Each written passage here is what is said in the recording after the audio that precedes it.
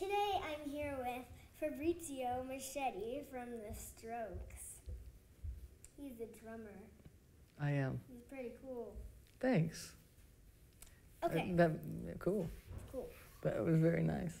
So today I have 10 questions that I'm going to ask you. Right on. Okay. So my first question is, what inspired you to become a drummer? That's a good question. Well, to be perfectly honest, I was really into the dudes in my band. We started at 13, the band. We were like high schoolers or middle schoolers. What is that? Middle school? High school? 13 is middle school. Yeah. Wait, it's like grade, maybe? Yeah, 8th grade. Yeah.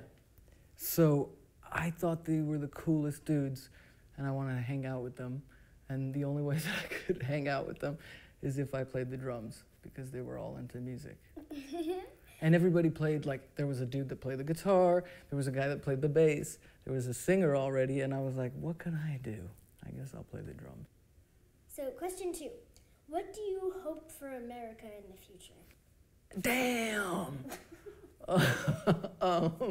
What do I hope for America in the future? Like, what do you hope will happen? I hope that America moves closer to the promises that it so boldly, what's the word? Promised. Well, so boldly announces. You know what I'm saying? Yeah.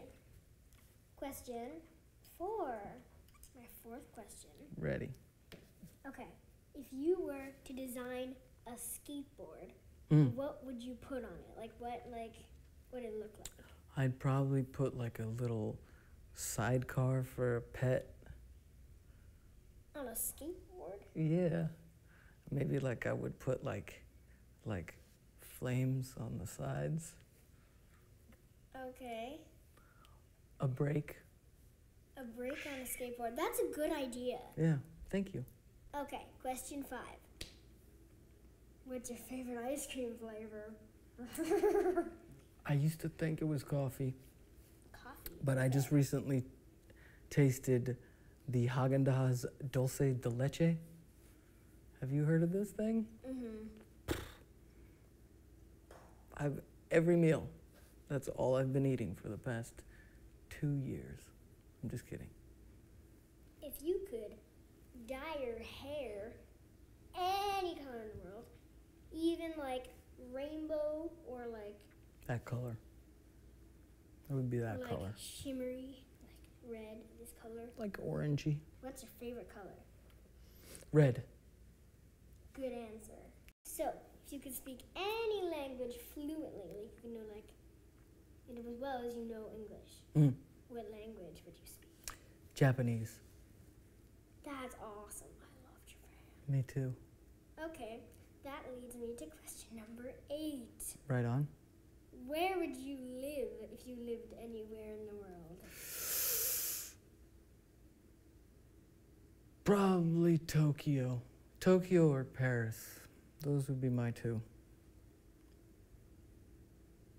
Although, I recently went to Chile, at the desert, and it was really amazing. If you could live in any decade of the 20th century, which decade would you live in? Wow. That's a good question. I think I'm not one of those guys that I like the now. You know what I mean? We should be thankful of the time that we live in, and we should be conscious of what we do with it. Where did you get that necklace, and what is it? Oh, this thing?